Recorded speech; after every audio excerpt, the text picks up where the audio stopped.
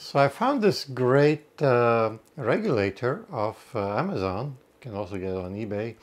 It's very inexpensive, and it's got really lots of goodies on it, and we're gonna check to see why is it so great. I'm also gonna compare it to another inexpensive buck converter as well. But I'm pretty impressed with this thing, and let's dive into it. Let's have a look to see why this is a great inexpensive regulator. So let's look at this regulator a little close up here. So what do we see? What we like about it is if you notice here, it's got its own rectifier. So you could actually put AC, not just DC. So it actually rectifies as a big capacitor to filter the rectifier part. And it's got the LM317, and also there is the there's an L7809 also part of the regulator as well, and there's a transistor. So this is not just a small simple circuit. Alright, so here it is. We put it in our cookie jar here.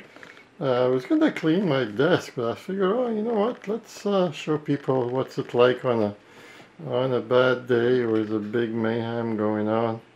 So let's apply power and see what happens there. Here it goes. So yeah, look at that. That is very, very impressive.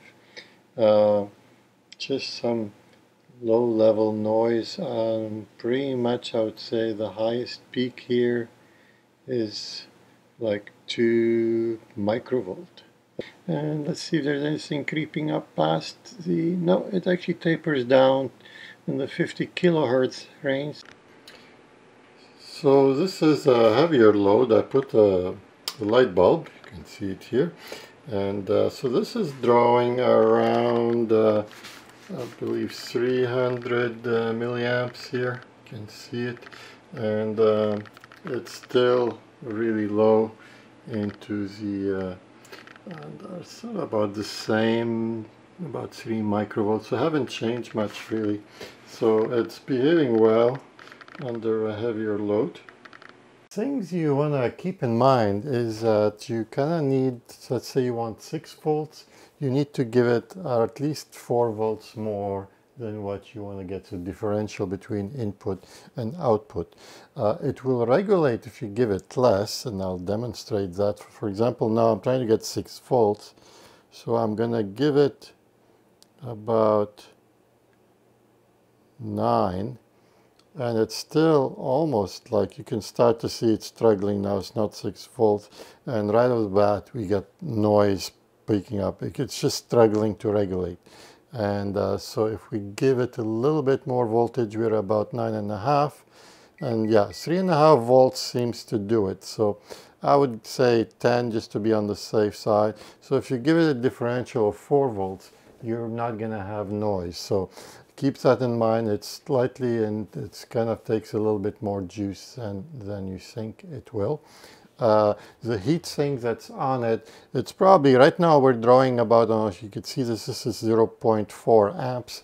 So it's drawing about 0.4 amps. So if you need more, you'll have to put a bigger heat sink than the one that is supplied. Next, we're going to try a buck converter. Buck converters, they use more switching frequency to regulate, and they could create more noise by doing so. But let's see if that's really true and which one is actually better. Again, we put it under test in our cookie jar here. Okay, so here we go with the buck converter. We are feeding it 9 volts. It's outputting 6 volts, so this guy is here under test in the cookie jar. And so what we got? We have about, it's actually not bad. I'm actually pretty impressed. I'm expecting horrors here. We're looking about close to 8-9 microvolts. So not bad, actually pretty respectable. That's really good. And let's just make sure we can only go to 50K here. Oh, here we go, and we see a little spike right here in the 50K zone. What we got? It's 350 microvolt, getting close to half a millivolt here. So that's not good. And that's the thing about switching regulators. You will get noise. I'm pretty sure if we had more bandwidths here, okay, this is not state-of-the-art equipment, we might even see more. But at least in the audible, for the audio zone, it's actually still not bad. So I wouldn't, I wouldn't count it off. But it did have some spike. Actually, let's leave that screen on this side. Seems to be this kind of give us still the 60 and the 50. It's not a bad view. Now let's try giving it more load and see what happens. We're giving it here more load, and what do we see? We got some more horrors happening. We're still regulating at 6 volts. We got 9 volts. Now we have a big spike here of 1. That's a big spike. This is 41 millivolts. That's not good. That's again in that 40K zone, and that's is more here. There's another spike here, also not negligible, about 120 microvolts at least, and that's in the 15K zone. That's audible.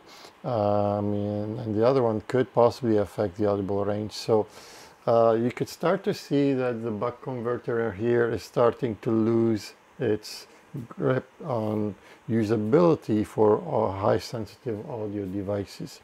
And now you could see the advantages of something like the LM based regulator. Now let's try giving it more volts. We're going to go to 12 volts. Remember how we tortured the other guy a little bit?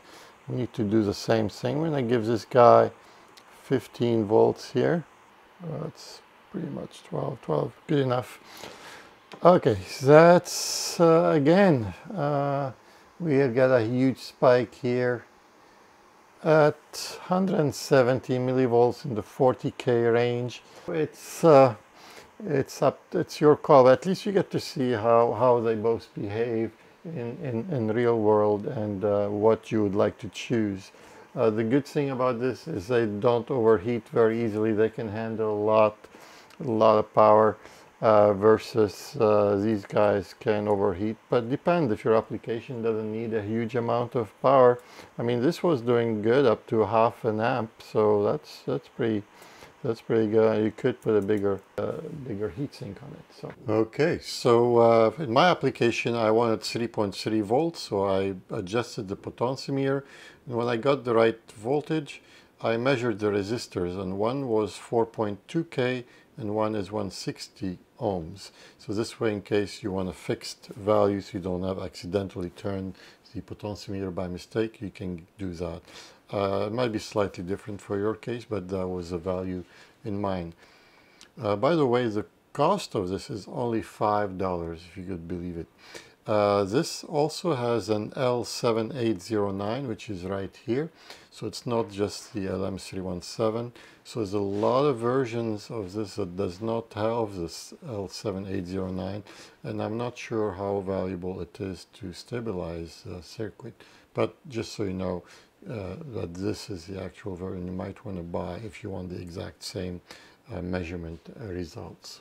I hope you like this video about this really cool regulator, and if you like this channel, please subscribe. If you want to see how my testing equipment works and how you can do the same, I'll put a link on the corner here, and just to show you how I did my setup using just very inexpensive computer and a small little sound card. Till then, we'll see you in another video. Take care.